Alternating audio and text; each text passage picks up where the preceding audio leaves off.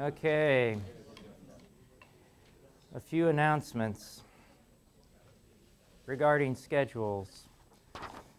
Since it is indeed a little bit tight having the final report for this tower test. And I do want you to do a good job. You need to carefully study. And we haven't posted the videos yet.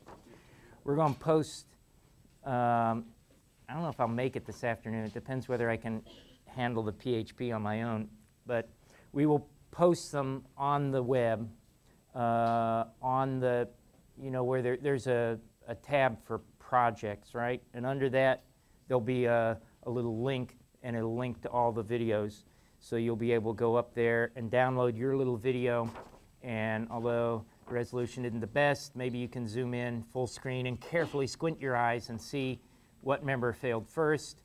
You could even pull some screen captures off, perhaps, to explain. The idea is that you study the failure a little bit and decide what the scenario was, how it failed. Whether, and a lot of them, what were the options? A single member broke, right? That happened. May have happened to you. Or the whole column buckled. So a lot of them did that. Some of them, the joints came apart and the weight went straight down and the column split to either side. That was a pretty exciting. Some of them failed torsionally, spiraled down. When we did this morning, did that.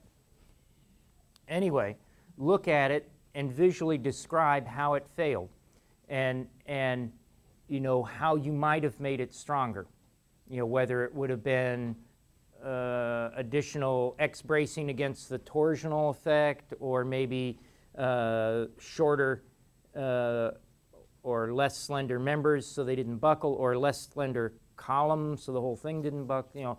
Try to describe what you think the demise of your column was. Even though some of them carried an astronomical amount. I think this is certainly a record. What did you say? 300-something pounds was the. Holy smoke! I don't know where you came up. Well, you must have stood on it. Did you put Matthew on it? How did you get 300? Like 2 Matthews. Both Matthew and Thomas. Well, I don't know how you came. Where did you get that much weight? We didn't have that much weight. We started stripping it out of the building. Prying up tiles out there. Okay. So that's pretty phenomenal. That is certainly a record. It's probably, I guess we were a little bit higher this semester because the balsa wood was a little stronger. The weight to strength ratio on balsa is actually better than basswood, which is interesting. You think basswood, and basswood is maybe ultimately stronger, but the balsa is so light, its weight to strength ratio is better. Anyway. So, and you could comment on the material. A few of you used the tissue paper or the balsa versus basswood, and different techniques. So, anyway, we'll say that's going to be due not this Wednesday, but the following Wednesday, which is not the, let's see, this Wednesday's the 11th. We'll say it's due on the 18th, March 18th. Am I getting this right? That's not today's the 9th, the 11th is this Wednesday, following Wednesday's the 18th. So they'll be due on the 18th in recitation. You just give them to your one copy. You don't have to make copies for each GSI. No, just one copy. And does it include the initial report? Does the final report? Should, yeah. I think, yeah. You should respond to, it should include that initial report. Somebody didn't pick up their initial report, which they better do, because you should include that, either as a preface or an appendix. Somewhere it's supposed to be included in the final report with maybe some of response to it, since it had comments on it. Right? Make sense? Okay. So you do that. Today we're going to go on with concrete this week. And seems like we spend a lot of time in concrete, a lot of time on concrete in here, but concrete is an interesting, it gets under your fingernails, it's an interesting material. And there's a lot you can do with it. This is actually a building I built. We've been redoing these lectures, so I can only put in there was a prettier picture there last year, one that Friato and who did he do it with? Not Gutbrod, some other architect, I can't remember. Did for the Stuttgarter Bahnhof design. But this one I did a few years ago was a shell that we made, and it had a thin concrete shell underneath it. Then we put the reinforcing on, and then it was gunnited with pneumatically applied concrete. You have like a big fire hose that blasts concrete onto it, and if it's done properly, it gets fairly high strength concrete because it's impacted. It kind of gets the air out of it as it impacts, and it's anyway. That's what that was about. We'll talk about this. There's a lot of things we can talk about here. Whoops, hit the wrong button. But yeah, we'll talk about this. We had a concrete chapter, right? You'd think you would have had enough concrete. The concrete that we did a few weeks ago, we did by the allowable stress method, or in concrete what they call working stress design, WSD. This was the method that was used exclusively back in up until probably 80-something. I think it changed in 82, if I'm right, or right about then. And they changed it because the ultimate strength method uses the safety factors in a slightly different way that allows you to more fine-tune the safety factor. In allowable stress design, or WSD, there is this one single safety factor that gets placed on the cylinder load. You know, the F prime C comes from a test. Guy like this, you can look at in a second. And that gets modified in working stress design by a single safety factor. This is the same philosophy as what we used with steel. You know, you had the yield strength and you put like 0.6 or 0.66 or, you know, something, a safety factor on that yield strength. In wood, it's actually the same. There's an allowable load, and it gets modified a little bit by different factors, but there's a basic allowable stress that you compare to the actual calculated stress. So in working stress design, this stress came from MC over I. It was the basic flexure for flexure. And the premise is for MC over I to be valid, you have to have a linear stress-strain relationship. Here, turn that on a little bit there. Whoop. Concrete, actually, if we look at the stress versus the strain, it's not really a very linear material. It looks more like that, or higher strength concretes might even dip faster, something like that. They tend to fail at approximately the same strain, and they have different ultimates. This would be the F prime C value. Initially, in this lower range down here, you can kind of see that they're straighter. And the assumption that we made with this method was that we'd stay in this lower range and that we'd pretend that it really was linear, that stress strain was linear, and then we did use MC over I. In this other method, in ultimate strength, you really look at the values out here, and it's way beyond this. There's really no way you can call that linear anymore. And as a result, you cannot use MC over I. you have to develop the equations based on an internal moment couple, which we'll see in a second. But that's probably the biggest philosophic difference. This one, in the end, they become very close. I mean, you're using, at ultimate strength, you're basing it on the strength out here, but then you do put a factor of safety on it, which brings it back down to a similar range, approximately the same. I mean, both methods give comparable results. It's not like you get wildly different results. That wouldn't make too much sense, that you'd be able to design your building by one method and get a totally different answer if you designed it by the other method. They're fairly similar. What tends to be the distinction, because you were remaining in this, the equations kind of forced you down into this range, you tended to have heavier members. They were bulkier, so that the stresses in the concrete didn't go as high because the area is bigger, the volume of concrete's bigger. So you tend to have a little bit heavier members with this. With the ultimate strength design, you can get the members tend to be a little bit lighter. That means they also are a little more flexible. They're a little bit bouncier. They're not quite as stiff, but they're still within, obviously designed within the limits of the code.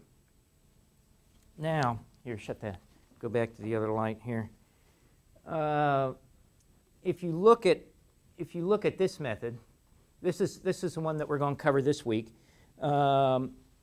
This is a newer approach. Like I said, it changed about in the 70s. That may not sound terribly new to you, but in the scope of, I guess, the history of concrete, it's not that. It's okay. It's getting on. But the idea was that because you know the dead load in concrete in particular, you know the dead load, well, you always know the dead load fairly accurately, but in concrete in particular, the dead load is a significant amount of the load. With steel, with wood, it's almost insignificant. The amount of dead load in the structure from wood, because wood is so light, is not so appreciable. I mean, think of the wood towers that you just made. 4 ounces compared to 300 pounds, my goodness. I mean, the dead load was insignificant in that case. All right, maybe it's in typical buildings, it's not that big of a difference, but still the dead load's not as big a part of the total load. For steel, it's a little bit more, but still steel, for the amount of load it carries, steel is fairly light.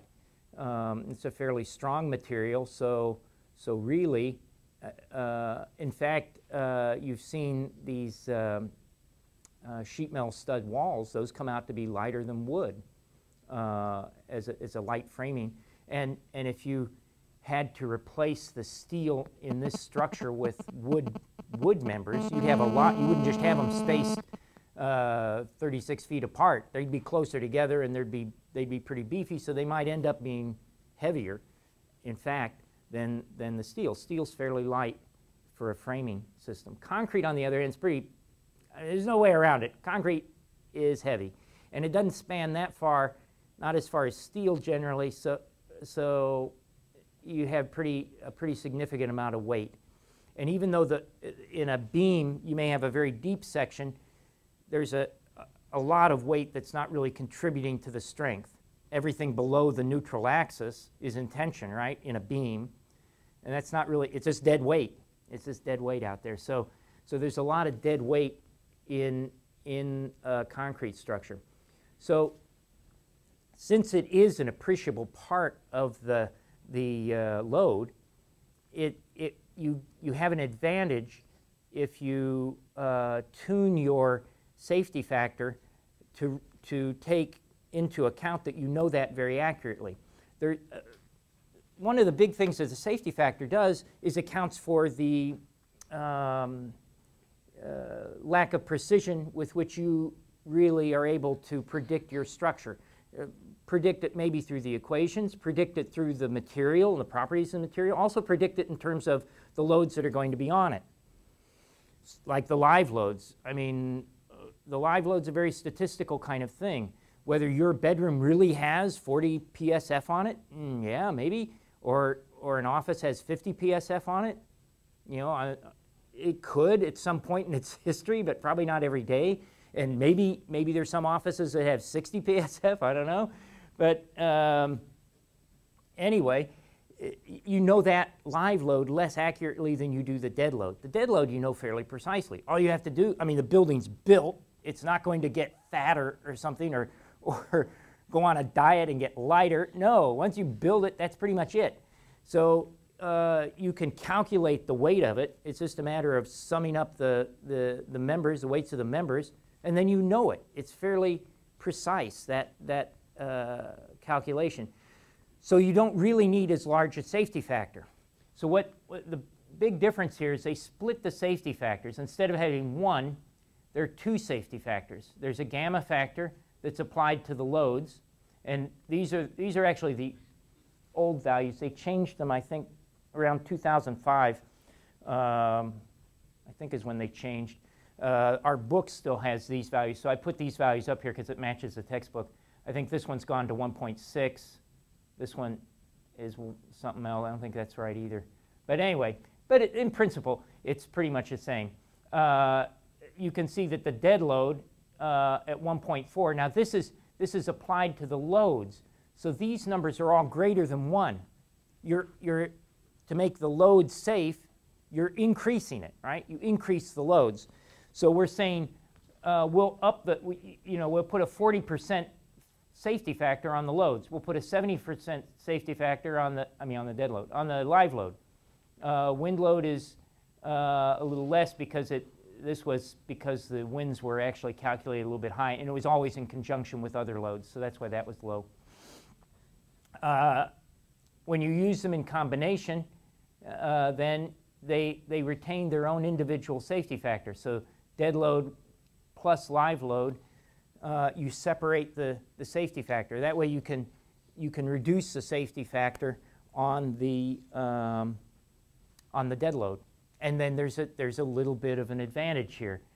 Rather than putting like 1.7 on everything, you can reduce this. You can see it like that. You reduced it by 30%. That 30% savings on dead load would make your structure a little bit lighter. And what you're doing is, it's not like you're making it less safe. You're just fine-tuning the design a little bit. You're sharpening your pencil, so to speak, and getting a little more. I mean, it's a little more hassle to do all this, but it's a little more precise. On the other side, we still put a safety factor on the stress, or on the members. Actually, put it on the strength side, or the force side, meaning the moment, the shear force V, the column P. Oh, here they are. You calculate the moment. This is the moment, the strength moment, or the moment coming from the member itself. You reduce that by 10%, 0.9, and that has to be larger than the moment that comes from the loads, the WL squared over 8 or something, that moment, which has then these safety factors. So these safety factors go with the U. They're on this side. And these safety factors, the phi factors, go on this side. So you've got two sets. Yeah, actually, they're sets because inside of each set there are several different safety factors. So there are two sets of safety factors, the gamma factors and the phi factors. And you can see they get applied like that. Steel now is done the same way. Steel changed in, they came out with a steel code in 90, I think, 1990, if I remember right, was the first LRFD, and there they call it, this is the steel designation, load resistance factor design. And with steel, it's kind of a toss-up whether you really gain anything. And they had, I think when it initially came out, they hoped everybody would change over, but it was one of those things like everybody was going to change over to the metric system, right? And there was great expectation. It didn't really occur, I don't think. Most offices looked at it and figured, well, this is kind of complicated. And you got the same values as you did, more or less, as you did with the allowable stress design. So a lot of people stuck with allowable stress design. So now the steel manual publishes both. They combined them for a while, and now I think they've, in the latest code, they actually published an ASD code. This was for steel, this is called ASD, and this is LRFD. So you've kind of got both going on simultaneously. In wood, I think just about everybody uses ASD, but there is a published LRFD. They kind of published it along with the same code. And part of the reason for doing that is if you're in well, two reasons maybe. If you're in an office and you're doing one kind, you tend to just do all the code, all the calculations the same, just so it's more comfortable. So you decide, if we do a lot of concrete, we'll do this anyway, and we might as well do all the steel like that, and we'll do the wood like that too if we ever do any wood. And then you could just stick with LRFD, and that means your load calculations could always be the same. You could keep these gamma factors no matter what material, they'd all plug into the same. So there's something to be said for consistency in that regard. Now, let's see, what else can we say? Here, turn the lights on. This we saw before. Well, wait a minute, turn the lights off. Turn them off, turn them on, no, turn them off. We saw this slide before with when we looked at WSD, and it's exactly the same in that regard for where the basic stress comes from is exactly the same for both codes. There is a cylinder. This is cast at the site according to a fairly strict ASTM. I think in that film, they may have even showed that being done. Comes out, it has to come from like a certain batch out of the truck. Truck pulls up, and it can't be the very first. It's like the middle third of the truckload or something, and they pour it into a wheelbarrow, and then they cast some statistical number depending on the volume of these. I think they're usually 3 or, well, maybe they're more than that, 6 for a truckload of concrete. And then these are cured 28 days, and then they're tested. And the strength that comes from this test, this is a compression test, that gives you F prime C. They just load it up until it breaks, and that's it. And normally, you're only interested in that crushing strength. That F prime C is one number, and that's all you get out of the test. If you want to, you could get this little device that's on here is recording the strain, and that would then allow you to give a stress strain curve. I suppose in modern testing labs, they probably just do this it's hooked up to a computer nowadays. When I used to do this, you have to stand there and physically read the numbers off, so you normally didn't do it. But I suppose it's not much trouble now to do it. This is what it looks like after failure. They usually have a diagonal break. The concrete shatters like this.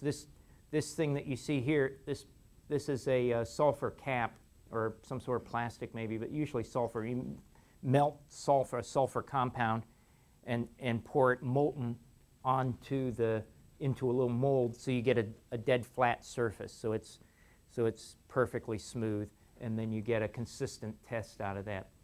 The tensile test is a little bit different. It's done on the side. It's also done at 28 days, and it's about 10 to 20% less. Now you can turn the lights on. Now, looky here. When I went down to see my dear old dad, he reminded me that I still had some of my childhood toys that I left, among them this. And this was a cylinder I cast back when I was probably your age and used to play. This is how I amused myself. I just went out in the backyard, cast a cylinder, right? This is one I never got around to testing. This is the form. I just split it off this morning after 20 years of sitting in my father's backyard. He said, you know, that thing's still sitting out there. Actually, there are about 20 of them sitting out there. And I told him, well, you'll probably need the other ones. I'll just take this one. So when you do a compression test, it'd go like this. The tensile test, they actually put on the side. They set like that, and you put a little strip of wood, probably top and bottom, and it gets crushed.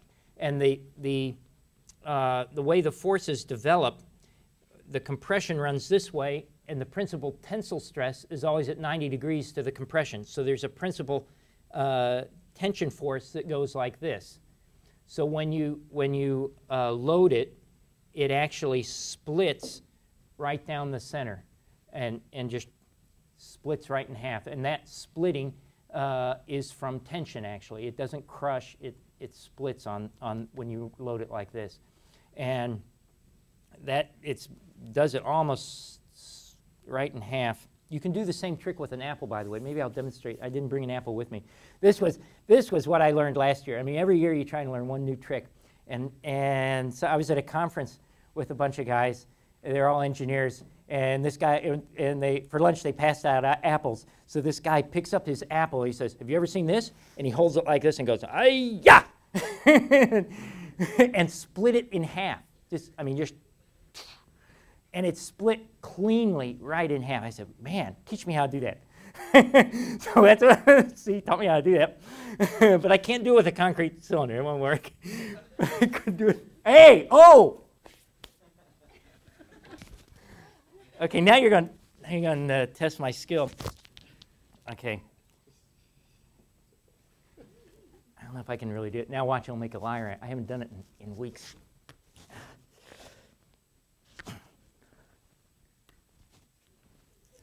Oh, almost. Whoa! There you go. Okay. So you can try that yourself. This is a tensile split on an apple. All right, so I can only do it once a day. It wore me out. Okay, now turn the lights back off while I recover.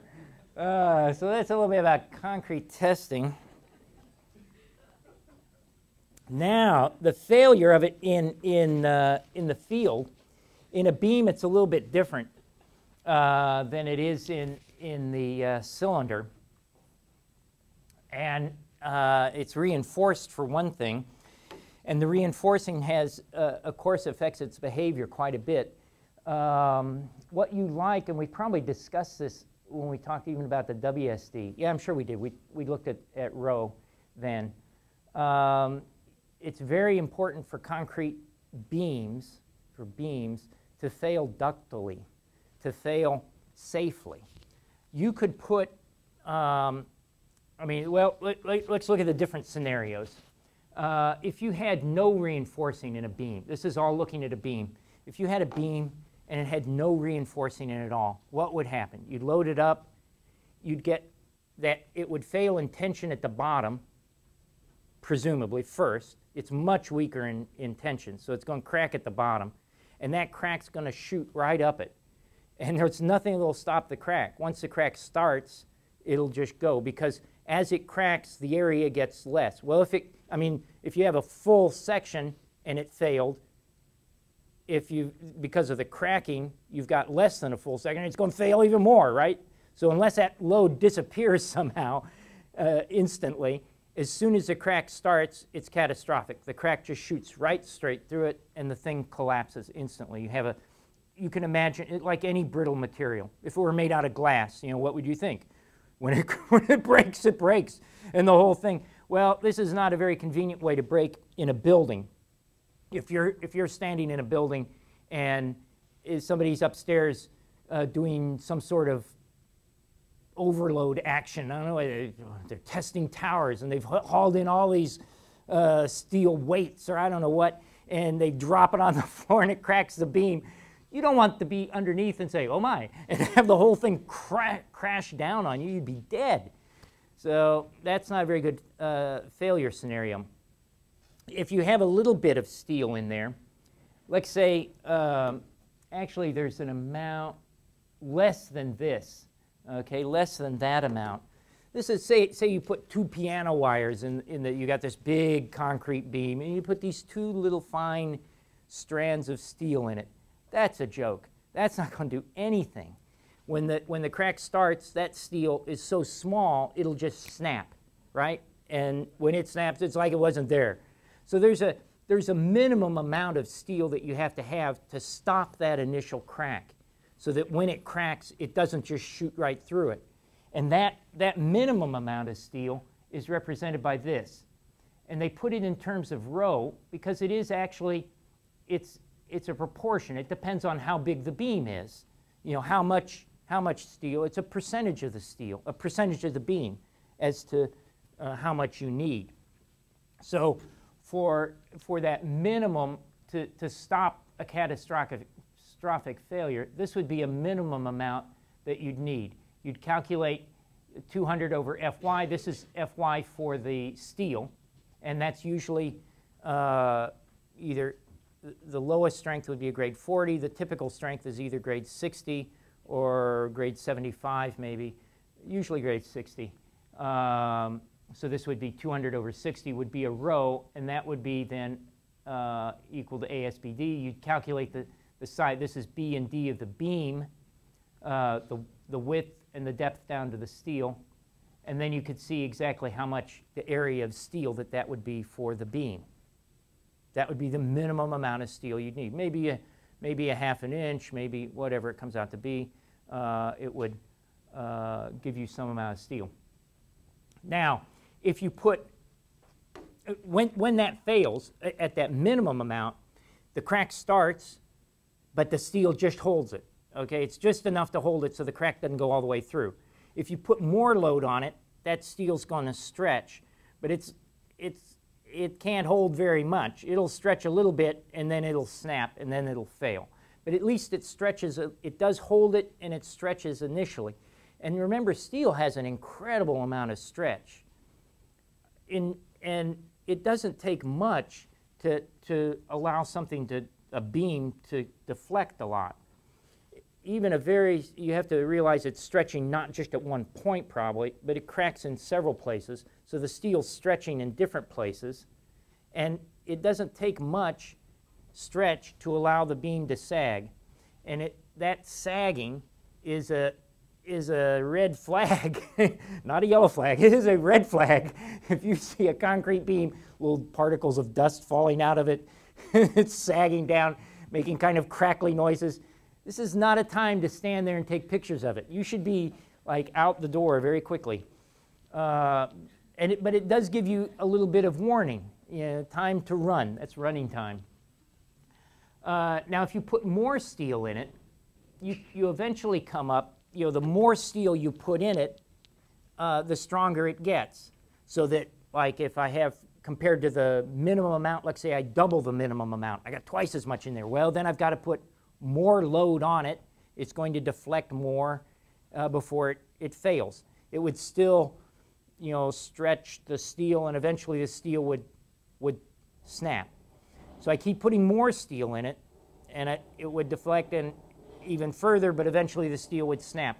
At some point, I mean, you can imagine if you go to the extreme, I just put tons and tons and tons and tons of steel in the bottom of it until it's all full of steel in the bottom. Well, the steel may not fail anymore. Then what would happen? If you put so much steel in it didn't fail, then you'd be down here actually, and the concrete on the top would fail in compression before the steel would fail. Because the concrete ultimately is weaker than the steel. The steel, we're talking 60 KSI, right? 60,000 PSI. The concrete's maybe 4, right? 4,000 PSI. 4,000 compared to 60,000, it's a way down the scale. So if you can easily have enough steel in there that the steel's going to be stronger than the concrete and push it to the concrete failing on the top. Well, somewhere there's a balance point.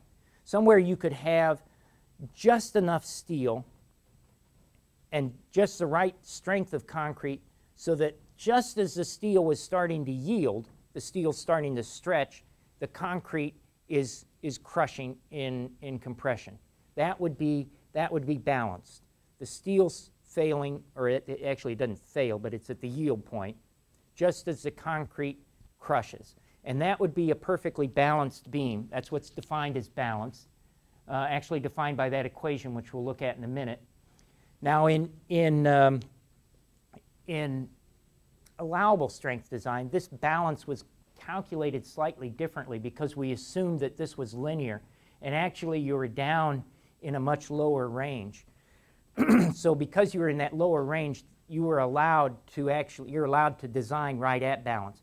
But in steel, in the ultimate strength design, when we talk about failure, we're really talking about up here with the concrete failure. So balance is not really where you want to be, because balance is pretty touchy. You know, if you're a little bit wrong, balance is not going to be balanced. In any case, you definitely don't want the concrete to fail first.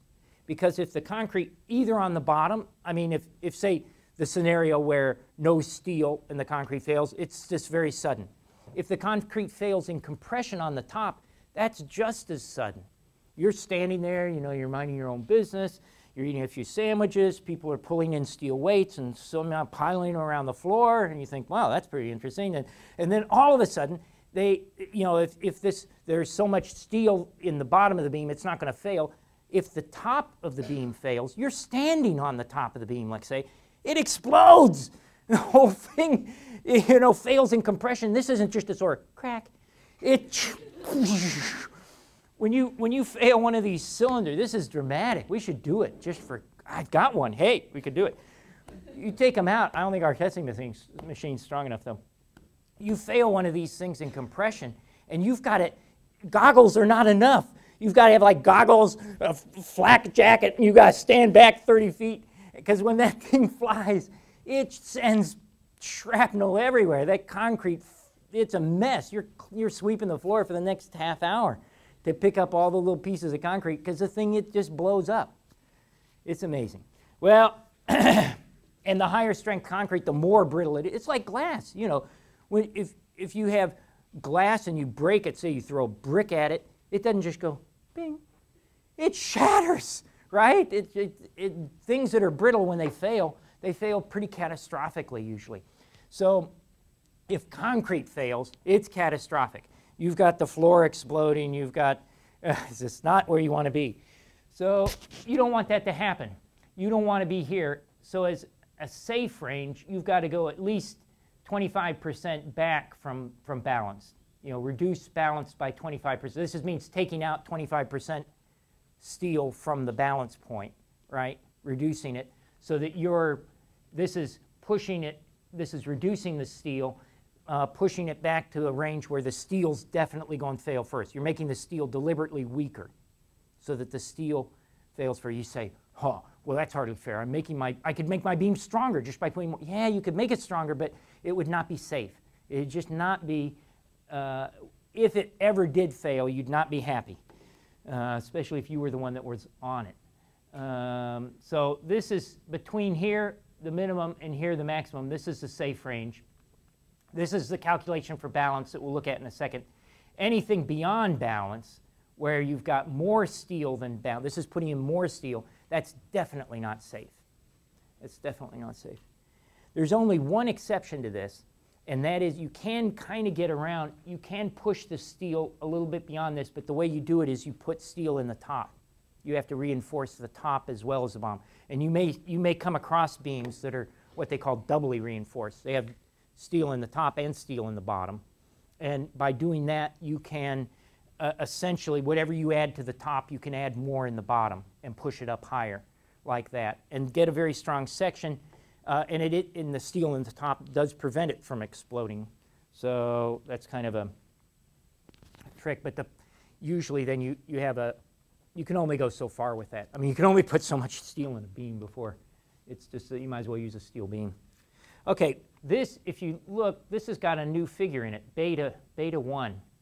And in ultimate strength design, we have that lovely little Greek character that didn't show up before. And what beta is doing, it accounts for the difference in what is the real stress distribution in the beam. This is here, turn the light on a second.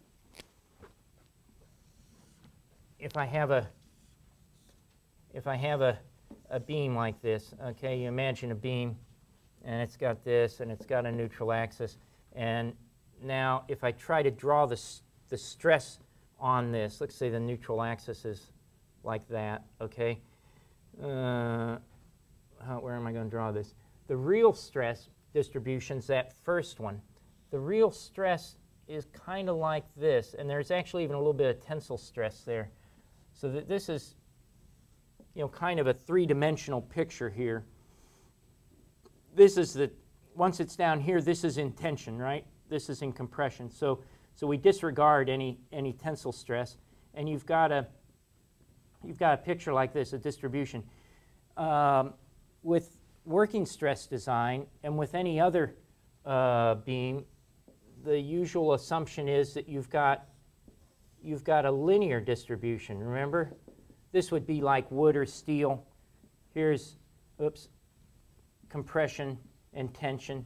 This is what we usually see. This is the way concrete is, really at ultimate. And what you have is basically a picture of this that's been turned on its side, because, and it makes sense, these are the strains. You've got increasing strain, right? The strains are still, this is stress, not strain. The strain is still linear. The strain may be like this. And because the strains going off on this scale, the corresponding stresses are this picture. That's what this picture is. So it maps right onto this, and this curve from the concrete is actually the stress distribution in the beam. Well, it's not linear. That's why we can't use MC over I. It would also be, if we use this real parabolic curve in the calculations, that would be a nightmare, because that parabolic curve would change with every grade of concrete. These different grades of concrete are looking like this, maybe a lower grade down here. These are different strengths, right? This may be 10,000, this may be 4,000, or whatever the scale is, 2,000 down here. They're different grades of concrete, so you'd have a different picture. In fact, you do, though. You actually do, but it'd be difficult to calculate. So what they do is they say, okay, say we have this. There's going to be a resultant, a compressive resultant for that parabolic stress block. All we really want in the end is that arrow. We're not going, when we do the calculations, we're going to do it by the couple method, which I think we did with, didn't we do that with something? I can't remember what. Something. Anyway, even the working stress design, I think we did one with the couple method. Well, this couple method is exclusively the way you do it with ultimate strength, because you no longer use MC over I. You use the force times a moment arm here. This is the moment arm down to the other force. So you just need this. You just need this force, and you need its location. You don't need to know anything about the curvature there. So what's done is they came up with an equivalent rectangle, and what you do is you pretend this is a total fiction here, but this arrow, I should have drawn the arrow on over here. This arrow matches exactly where the centroid would be here. These arrows line up. They would line up. And you just make this block be whatever it has to be so that those arrows do line up. And then this arrow is dead in the center. Since that's a rectangle, it would be dead in the center of that block. So you can almost imagine how you might calculate it backwards. You'd say, okay, take the real distribution, find the centroid of it, trace it over here. There it is. Now make a rectangle that has this as the center, right? And that rectangle comes out looking like that. It's actually shorter than the neutral axis. It has to be shorter because, look, this is always top-heavy. It's top-heavy up here. So that pulls this up. And the more top-heavy it is, the more, because see, some of these are even more top-heavy than others, the more that goes up, the bigger this gap gets here. And this gap, or this length, the size of this, is defined by this beta factor. That's what beta does. So you take this distance, multiply it by a factor that we'll call beta, and that gives you this new distance. And that new distance, this kind of fictitious distance, we call A. That's given that. So these, here, you can turn the lights back off. So that's what beta is. And because the curves vary with the different strengths of concrete, then beta also has to vary with F prime C. So for lower strength, it's 0.85, right? But as you get higher strengths, it gets lower, which pulls this up. You make this lower, this gets shorter, right, and this goes up. So it's the higher strength concrete is more top heavy here, and this gets, the little equivalent rectangle gets smaller. So it's all, pretending that this is a rectangle makes the calculation much easier, and it's equivalent. It's the same because we just look at this arrow in the end. It's exactly the same. We never really, except for defining where that arrow is, we don't have to know that it's this parabolic shape. Okay, so how the equations set out. This is how they play out. This is the actual stress block. This is the what we call the ACI equivalent. This is the American Concrete Institute that came up with this method. So this is their stress distribution, and you can see you can define everything pretty neatly. You assume that the steel that the steel reaches yield. Okay, so there's the yielding steel. That's the tensile amount. This is at failure, and this is going to reach its capacity, F prime C. This little factor here, this 0.85 is not beta. This is beta over here. This is this one. This is it happens to be the same number, but it has no relationship. That 0.85 is in there just to account for the fact that this cylinder, when you test it to get F prime C, you test it like this. But in the beam, it's actually like this because the beam is cast this way, right? So that this is the top of the beam. Yeah, oh, I'm sorry. This is the compression direction in the beam, right? At the top, it's compressed. At the top of the beam, it's compressed horizontally, not vertically. This would be a column. This would be a beam. So you test it as a column, but you're actually looking at it as a beam, and there's a difference there. There's also, that 0.85 is also a reduction because the quality of the concrete at the top of the beam is always a little worse. The bubbles float up there, and there's always a little bit not quite as good at the top, which is a pity. It would be nice if you could cast them upside down and then flip them over, but it doesn't work usually. So anyway, so that's 8 points. This then is the volume of this rectangle. This is this dimension, 0.85 F prime C. There's A, that dimension, and B is back into the board, the one you don't see. B is the width. B is this one. Whoops, that one, which is turned at 90 degrees. So that's the volume of that stress block, which gives you C. Now you've got C and you've got T. C and T are the only two horizontals. They've got to be equal. They're the couple. That's the internal couple. They're the couple that's producing the moment. I mean, think about it. If you had, any sort of a beam, and this is a cantilever, so it's reversed. But if I push it on the bottom and pull it on the top, that produces the moment that holds it up, right? There's the twisting. The flexure is a twisting, and that's the internal twist that resists the twist caused by the external loading. So there you've got the internal couple. You set you've got these equations up there, so you can substitute their values in there, and then that becomes the basic equation for all the concrete calculations. You can solve from this. You can solve for A, this little number here, which is kind of an interesting thing to do.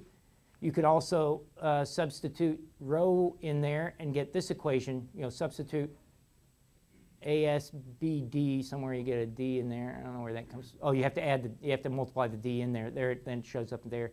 And this would be in terms of rho. There are other equations. This is for the strength moment, would be the couple here. This C times this distance, Z is what it's usually called. Or it's D, this is D, right? All this full distance here is D. And this little part up here is A over 2, right? This is A, and this is right in the middle, so that's A over 2. So D minus A over 2 is the moment arm, times T gives you the moment. So that would expand like that. Or you could look at it the other way around. You could take this times the moment arm. Do I have that one up there? No. Oh, too bad. That would be another possibility. So that you get very relatively simply expressed equations for that internal couple. And the moment, this is the strength then, the internal strength. It gets a phi factor. That's the safety factor for the strength, and is equated to the external moment caused by the loads. So this would be the WL squared over 8, right? So this you can, you can take pieces. These are all just expansions of the same formula. You can substitute this there into that and get this equation, or you can, has phi in it. You can substitute then, for A, I guess we've substituted some of this, pulled that over there and rewritten it like that, pulled the D outside. So you get different equations that might be useful in design. All right, I think we'll stop there. This is the explanation. I wanted to get through that, but that's all right.